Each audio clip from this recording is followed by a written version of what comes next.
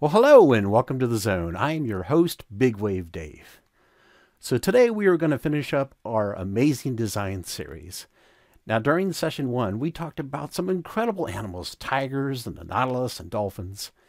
During session 2, we took a deep dive into the world of bugs, and we discovered how complicated they are. Today, we're going to talk about flying things. Now, have you ever thought about flying? I mean, it's kind of simple, right? Actually, it's not. There's a lot more to it than you might think. Check this out. It started with a dream. Today, we have planes and helicopters that race across the skies. We have drones with incredible capabilities. We have airplanes that can carry hundreds of people almost anywhere in the world in just a few hours. We even have ships that can fly through outer space. But it wasn't always like this. It took us a long time to develop these technologies, and we made lots of mistakes along the way.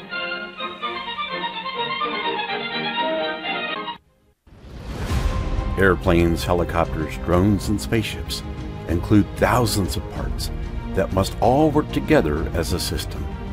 They must be carefully designed and built by really smart people so that they are ready for the adventures that lie ahead.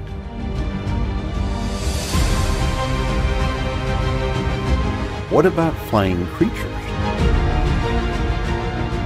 There are literally millions of them on Earth, and they can do some amazing things. Some of them can hover in the air.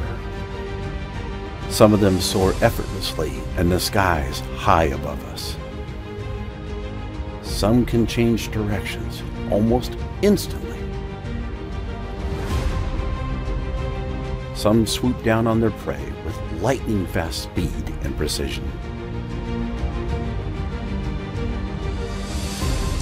All of these creatures show design and purpose, but who made them? The good news is we don't have to wonder. The Bible tells us that God created flying creatures on day 5 of creation week. And when we stop and take a closer look at these creatures, we discover that all of them have purpose and show amazing design. Welcome back. Wasn't that cool? Today we're going to take a closer look at 2 flying things, bats and hummingbirds. Let's start with bats. Now, some of you might be thinking, ew, creepy, bats.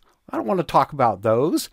Well, I think the reason that some of us feel that way is bats are often portrayed as evil in things like haunted houses and Halloween and scary things like that. But actually, bats are really cool. Let's take a closer look. First of all, have you ever heard anybody say, he's as blind as a bat? Well, that's a myth. Bats aren't actually blind. Some of them can see quite well. Now, I don't know if you've ever seen bats flying through the sky, but they are really fast. They can go up to 100 miles per hour. Wow! And did you know that bats help control insect populations? In fact, bats can eat their body weight in insects in just one night. That is a lot of bugs. Now, fruit bats are good for the environment too. Now, what they do is they spread seeds and they pollinate, and they're really important for crops like bananas, avocados, and mangoes. So there are 2 main types of bats. There are microbats and megabats. So micro means small, and just like the name, these bats are small. Now, they'll eat insects and fruits and nectar and lots of different things. And they have relatively big ears. Why? They need those ears because they use echolocation to help find their food. We'll talk more about echolocation in just a few moments. Now, microbats, they're actually active at night and then they sleep during the day. Now, megabats are quite different. First of all, they're big, really big, and they like to eat fruit. Now, megabats have relatively small ears because they don't use echolocation to find food. They use their eyes. And unlike microbats, these bats are active both daytime and nighttime. Now, the world's smallest bat is the bumblebee bat. He's just over an inch long and weighs about as much of a dime. Isn't he cute? Now, the world's largest bats are the giant golden cap bat, and they can have wingspans of up to 5 feet long. Now, just to let you know how big that is, check this out. This couple is standing next to a bat. That is a really big bat. Okay, so bats, they're big and they're small and they eat lots of different things and they're kind of cute, but what makes them amazing? Glad you asked. Lots of things make them amazing, but my favorite is echolocation. Now, what is that? Echolocation is the process that bats use to hunt. Let's take a closer look. So it starts by the bat, they emit a high-pitched sound through their nose or through their mouth. Now, these sound waves go out and they bounce off of things like bugs. Now, remember we said they had big ears? Well, those big ears pick up the sound waves, and then the brain says, hey, check it out, there's dinner. And then finally, yikes! Those wings carry the bat to his dinner with lightning-like speed. Now, here's the thing. All of these different parts have to work together in order for the bat to survive. So echolocation is really cool. In fact, it's so cool that people said, you know, that's a cool idea, and we copied it. We use that same principle in submarines today for sonar. If you see something really complicated, what do you know? Somebody really smart made that. Bats show amazing design. Okay, let's talk about something a lot cuter. Hummingbirds. They're some of my favorites. These little guys are small, really small. In fact, they're the world's smallest birds. This is Cuba's bee hummingbird, and he's only about 2.5 inches long. So if you take a closer look at that picture, you can see that is actually somebody's hand. We're talking tiny. Now, the lightest bird in the world is the ruby throat hummingbird, and he weighs about as much as a penny. But don't let their small size fool you. These birds have really big appetites. In fact, when they're migrating, going from one place to another, they eat a lot. They can consume up to half of their weight in fuel.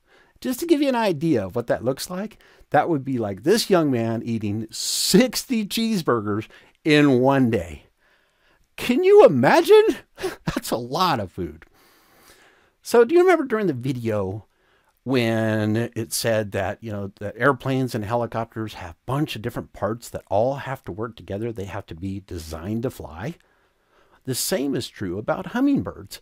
They are designed to fly.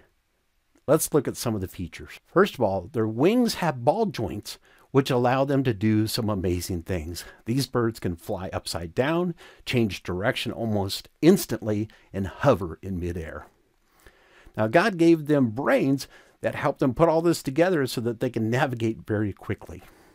And their beaks and their tongues are specially designed so that they fit inside flowers so that they can drink nectar. Now, everything about these birds is fast. So they need a heart that's fast too. Hummingbirds, their hearts can beat up to 1,200 times per minute. That's over 10 times the rate of our hearts. And the same with their lungs. They're really fast too. 250 times per minute when they rest and a lot faster when they're flying. Now, to help them navigate and balance, God gave them these tails. And finally, their wings can flap, get this, anywhere from 10 to 200 beats per second. That is fast. Here's a hummingbird in action. So his wings are actually rotating in a figure-8 pattern, which helps him hover. And he has a special little pump that he can drink up to 20 times per second. These birds are incredible. If you see something really complicated, what do you know? Somebody really smart made it. Hummingbirds show amazing design. It's no wonder that the Bible says that when we take a look at the creatures around us, we know that they can't make themselves. They were created by God. Now, during this series, we have looked at a lot of amazing creatures together. But I need you to remember something. They are not the same as when God first created them. After Adam and Eve rebelled, sin came into the world, and it changed everything. That's why we have pain, death, and suffering in the world. That's why animals eat each other. But you know what? There's good news. Someday, Jesus Christ is coming back, and he's going to make everything brand new. Now, I don't know about you, but I am really looking forward to that day. Well, that's all the time we have together. I'm Big Wave Dave, and I hope to see you soon here on the Zone. God bless you, and have a great day.